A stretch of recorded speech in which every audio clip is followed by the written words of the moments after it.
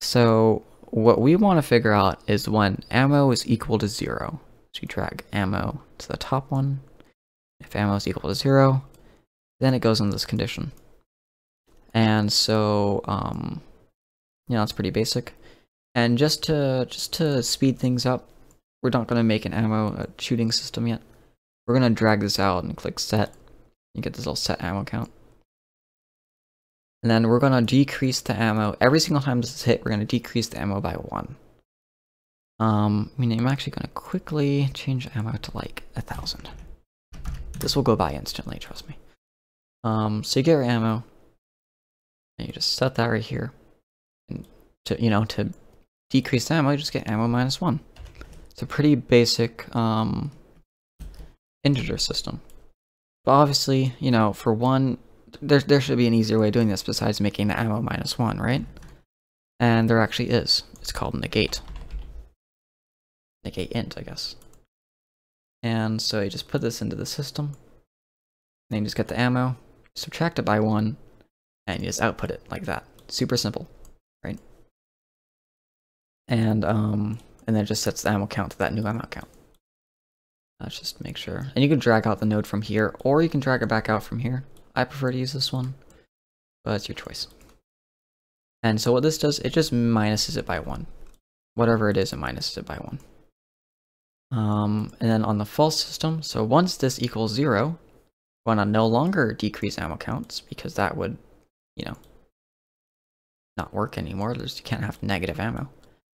We want to start decreasing the health. The health is 100%. And I'm going to go into like percent decretion. This is kind of like exponentials. It's pretty basic though. We're going to want to set health like this. And you just want to get health, and then you want to multiply it by a float. Float times float. Super simple. And if you want to multiply it by multiple floats, you click add pin. We don't. We only need one other float, to be honest.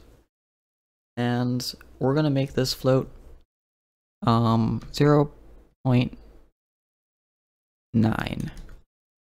And so this will decrease health by 10% every tick. But it will not do the full health, it will just do what the current health is remaining. So we just drag this right here. It's pretty simple, right? And now, just so we can see what we're doing, see what this does, because right now, this doesn't do much. Actually, before we do that, before we see what we're doing, we want to make sure that once your health reaches a low number, a lower number, not 0, but just somewhere down in the 50s range, let's just say, we want our system to notify that to us. So we're going to make a branch. Again, branches, again, number 1 thing you use. And remember these? Obviously these, health can be turned into an integer, but you're going to want to use something a little more accurate. To do that, we're going to make a greater than or less than sign again. We just want float float is greater than float. So if health, or if health is greater than 50, we want to put that right here. That will be true, right? We're going to print string. We're actually going to print a few things through here. Actually, we'll just print one for now. I just realized I need to change some things after this. So if health is greater than 50, your character is going to say healthy. And again, we're going to want to make this 0.02. It may be 0.002 actually, now that I think about it. Let's find out. Okay. Anyways, let's just make it 0.02. Okay. So we have that. And if health is not greater than 50, so if health is less than 50, we want to say hurt. Right, super simple. And now we want to see these in action, because right now we don't see them in action. So to do that, we're going to want to print even more strings, but we're going to do a special type of print string. What this is we're going to get health, and you can just duplicate these, and ammo. The only thing you can't have more than one of is events. That's fine. And what you want to do is you want to print the string like this. is drag health. So you drag that float to the string. What that actually does, surprisingly, is rather than just what's it called? Rather than just, you know, putting a float value into a string, like into the wrong box and putting the wrong code there, it converts the float to an actual like string, which is like a sentence in a way. So this code 2 turns into like a TWO, so to speak. So that's a pretty basic system right here, right? Event begin play. If true is true, then all of this happens. Which is just, you know, basic branches and some basic decretions. So to see how this works, I'm gonna drag this out around here. You see it stays on top. I'm gonna click play. And you're gonna see things updating in here. Kind of small. I want it a little bigger. Okay. So things are updating. We have this crouch system. We press crouch. Yeah, true, false, true, false, true, false, true, false. Pretty simple. Now, I'm a little worried actually, because it looks like that isn't going into this system.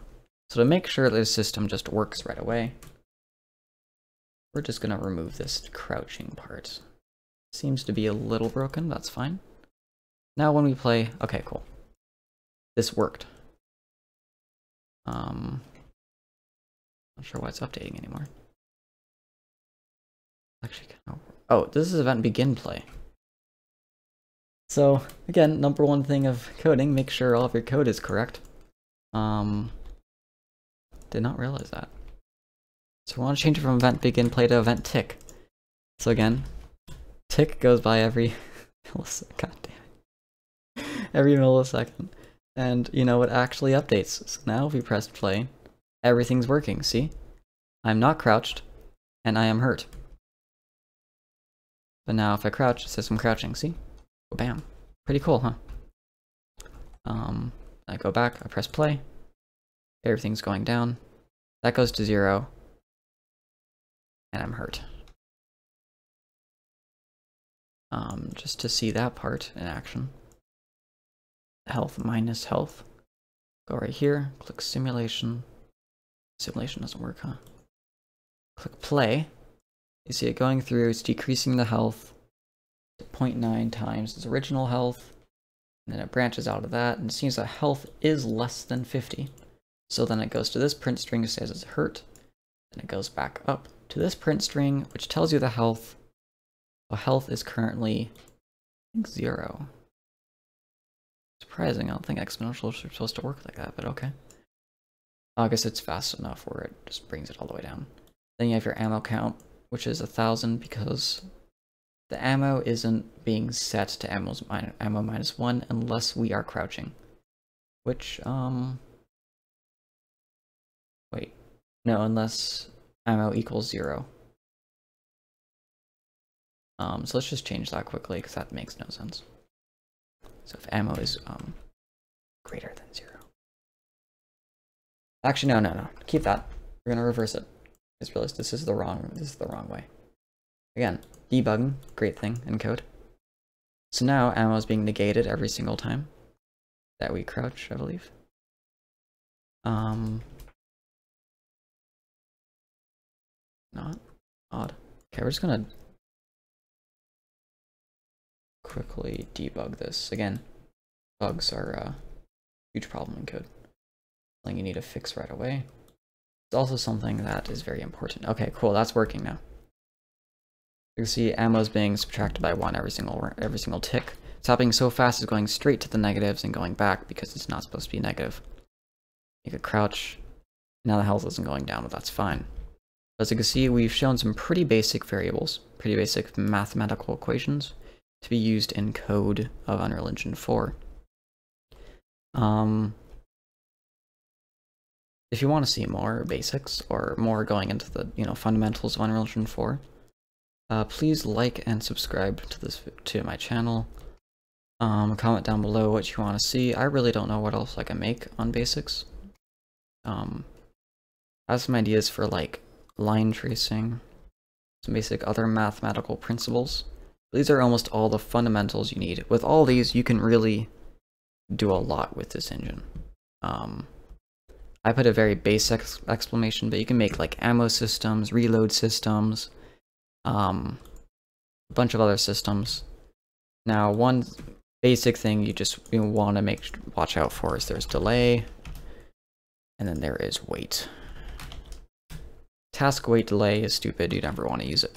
Delay is what you want if you're negating something or something of the other.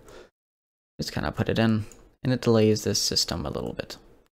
So you can change that to whatever delay you want. Pretty basic. This just stops something for a certain amount of seconds. Not super advanced, just something you need to know. And yes, that's everything that is really coding in this. Again, like, subscribe if you like the video and want to see more. And as always, thank you for watching and have a good game.